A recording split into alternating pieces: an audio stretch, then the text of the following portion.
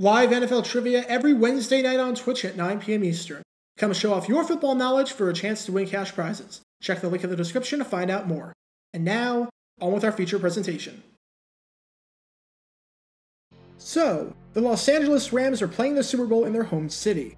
Feels weird that after going 54 years without a team ever playing a Super Bowl in its home venue, we now have had this happen in back-to-back years. Having visited SoFi myself, I can say that the stadium lives up to the hype and then some. And I have no doubts that Los Angeles is going to put on a great show. At the very least, it can't be any worse than the last time the Rams played a Super Bowl in Southern California. Because holy cow, the last time the Rams did this and played in front of their home fans, it was an absolute disaster. Even though prior to Super Bowl 55, no team ever played the Super Bowl in their home stadium, there were some instances where a team played the game in their region. You saw this at Super Bowl 19 with the San Francisco 49ers playing at Palo Alto and Stanford, a mere 30 miles away from the city. And you saw this at Super Bowl 14, when the Los Angeles Rams played the Pittsburgh Steelers at the Rose Bowl in Pasadena, less than 14 miles away from the Los Angeles Memorial Coliseum, where they played their home games. Most people remember this Super Bowl as a great game, and remember it fondly for setting the all-time attendance record, which is a record that it still holds today. But what you might not realize is that in actuality, off the field, this game was a disaster. Pasadena was in no way, shape, or form ready or able to host this Super Bowl. Even though it's forgotten more than 40 years later, and no one talks about just how big of a train wreck the Super Bowl was, you could make the argument that outside of Super Bowl IX in New Orleans, where they didn't even have the stadium ready, this might have been the worst run Super Bowl of all time. Yes, even worse than Super Bowl 45, when Cowboys Stadium sold tickets that did not exist. And this is the story behind one of the biggest disasters and poorest run Super Bowls of all time. Before I talk about all the incidents that happened, and trust me, there were a lot of them, we need some context to understand the game itself, as well as Pasadena's prior history with the Super Bowl, because especially when it comes to their prior hosting history, it becomes extremely relevant when one of the major problems was the exact same problem that happened beforehand. Entering Super Bowl XIV, over in the AFC, you had the Pittsburgh Steelers, who were putting together one of the greatest dynasties in the history of the sport. No longer were the Steelers the laughingstock of the country like they were at the start of the 70s. By the time the 70s ended, they were the most formidable team in football. They won 3 Super Bowls in a 5-year stretch, including the most recent one at Super Bowl XIII against the Dallas Cowboys, in a game that, at the time, was undoubtedly the greatest Super Bowl ever played. And they were looking to make it 4-6 and extend their hold on the record for most Super Bowl wins by one team. They were 12-4, boasting the best record in football, and aside from having a great defense, they were destroying teams offensively, with the team scoring the most points in the league at 416, and with the team having the second best point differential in football at plus 154, only behind the San Diego Chargers at plus 165. As a side note, to learn more about that 1979 Steelers team, click the card in the upper right corner. And their opponent was, well, on paper, it was the worst Super Bowl opponent of all time, and at the very least, the worst since the merger. Many people say that the 1979 Rams were the worst team to ever make it to the Super Bowl, and it's not entirely hard to see why. Los Angeles finished the season with a record of just 9-7, only making the playoffs because no other team in the NFC West finished above 500. Their offense was led by quarterback Vince Ferragamo, who in his career up until the playoffs had completed just 48% of his passes for 7 touchdowns, 12 interceptions, and a passer rating of 51.4. You think of all the great quarterbacks in NFL history to never start in the Super Bowl, and then you realize that Vince Ferragamo somehow did. Not only did they have the worst winning percentage of any team to make the Super Bowl, but at the time, their point differential of plus 14 was the worst by a comfortable margin of any team to make it to the big game. And it didn't help that not only were they 5-6 through 11 weeks, but in their final game of the regular season, which was the last time they played in Los Angeles, they got booed off the field after losing 29-14 to the New Orleans Saints. Yet here they were in the Super Bowl. Pittsburgh entered the game as a heavy favorite, but there were tons of storylines taking place off the field. First, you had Rams offensive tackle Doug France openly giving his fans the middle finger and saying that their support of the team is awful. You can learn more about that PR nightmare by clicking the card in the upper right corner. But you also had the fact that this was the first time ever that a team would be playing the Super Bowl in its home market. And when you have the Rose Bowl, a high-capacity venue, alongside that, well, you're going to have the makings of a great off-the-field performance, where you're going to smash the attendance record and further the Super Bowl as a cultural phenomenon in the United States, unlike anything that we've ever seen before. So with all of those factors coming into play, the last thing Pasadena and the NFL could do here was mess up. There was too much riding on this, and too many people were involved to have anything big go wrong. Take a wild guess as to what happened during this game. Before I talk about Super Bowl XIV, let's flash back 3 years in time to Super Bowl XI, because this is where the first problem with the Super Bowl held in 1980 comes into play. Super Bowl XI was the first time ever that the Super Bowl was held in Pasadena. Playing the game in Pasadena was seen as somewhat of a risk, especially since the NFL had hosted 2 Super Bowls before in Los Angeles, with both of those being at the Los Angeles Memorial Coliseum. So they knew that venue well, compared to the Rose Bowl, a venue that hadn't hosted NFL games with frequency before. Plus, the actual Rose Bowl game took place 8 days before on January 1st, 1977, and Super Bowl XI was the earliest Super Bowl ever, taking place on January 9th. It was a relatively quick turnaround, and I'm not sure how many people thought that the game would be a success. However, the Super Bowl seemed to go off without a hitch. It smashed the attendance record, with over 103,438 spectators attending the game, and there didn't seem to be too many problems. That was, except for one big one. The Rose Bowl is notorious for how bad their parking situation is. Not that it's necessarily easy to find quality parking anywhere in Los Angeles or nearby, but at the Rose Bowl in particular, it is somewhat of a disaster. There were only 16,000 parking spots available by the stadium, which is not a lot. And that number was about to shrink even more, because as it turns out, the Rose Bowl cannot handle rain well. When it rains and the ground is too wet, some parking lots are unusable, and nearby facilities, such as any golf courses or baseball diamonds, were too wet to park a car on.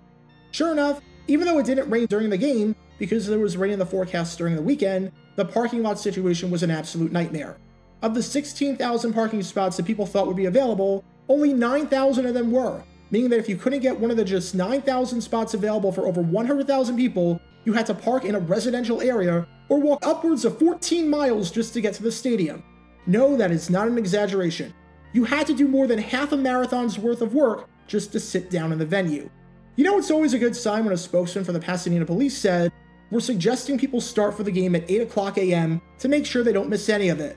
I heard there are some tour buses scheduled to leave Los Angeles Airport at 11 a.m. for the game. Good luck to them."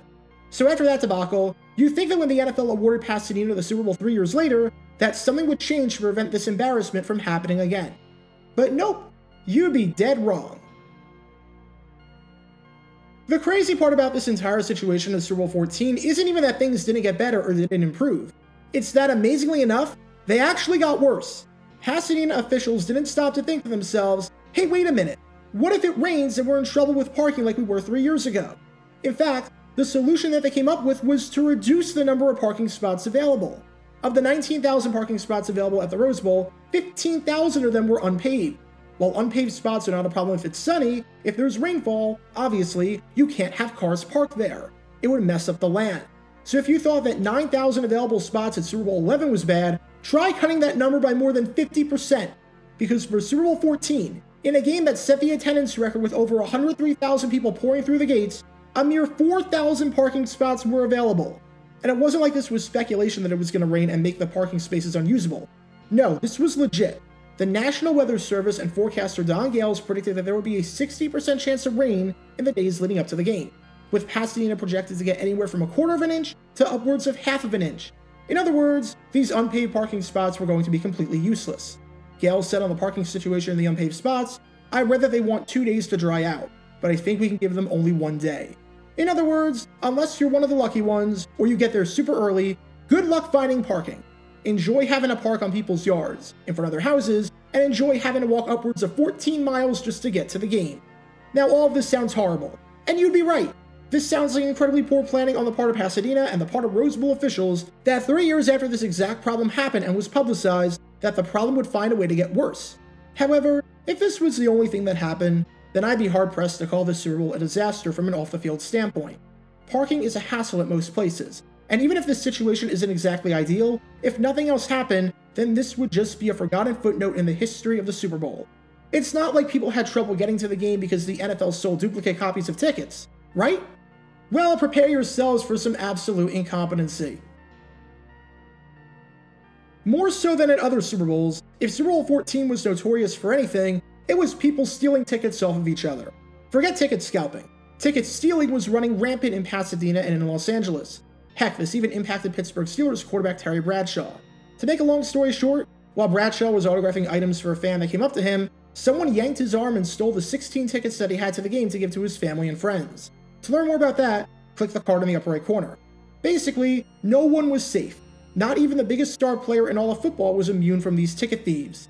Things got so bad that at one point, a man got beaten up by a group of men in the restroom who then proceeded to steal his ticket. The NFL realized this, and they didn't want to reward the ticket thieves and punish the people that had their tickets taken from them.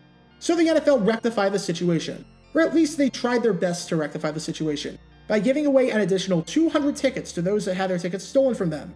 Now, I'm not going to go into the fire hazard implications that this poses, because last time I checked, there is no standing room section at the Rose Bowl, so you're just squeezing in an additional 200 people without having any idea where they'll be or having any space for them.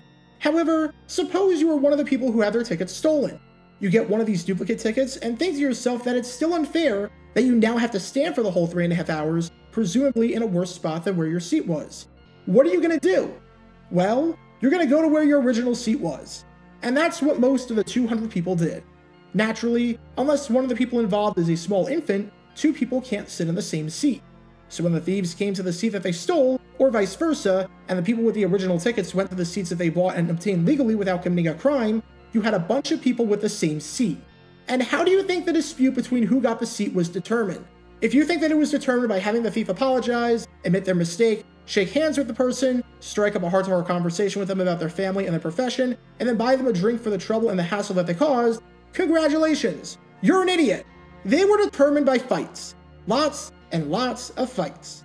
In fact, fighting seemed to be a pretty common theme throughout the game in the stands, whether it was just escalating tensions between the 2 sets of fans, general drunkenness, the ticket fiasco, or a combination of everything.